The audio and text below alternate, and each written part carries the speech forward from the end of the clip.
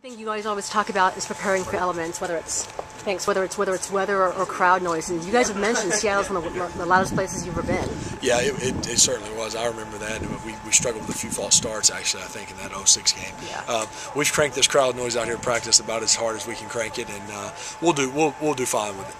It's a matter of concentration, and again, getting in a rhythm helps you. I mean, 3 and outs and 3rd and longs, it makes it tough. It'd be nice to hopefully get a few first downs early and get a little bit of a rhythm. And I think you and I think a couple of your linemen, Nick Harwick included, also talked about the delay game penalties and how you guys make sure it doesn't happen again. How can you do that when you have a place so unfriendly like Seattle where it's so loud you can't even hear yourself? Well, I think the key is getting in and out of the huddle.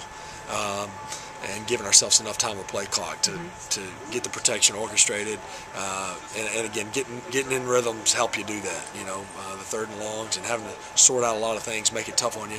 But getting in and out of the huddle and again, just making it more of a conscious effort to not letting it happen. And if you have to use your timeout or two, depending on the situation, and we'll do that. I think last time you were there, I think they held you to like 1 of 10. Do you recall how tough it was to play in those elements in that weather? Yeah, you know, the weather didn't get bad until late, if I remember right. Yeah. But it was chilly. It was a little, obviously it was Christmas Eve, but it was loud, and yeah, we started off 0 for 10. I think the first completion was a touchdown to Vincent. That's right. That's right.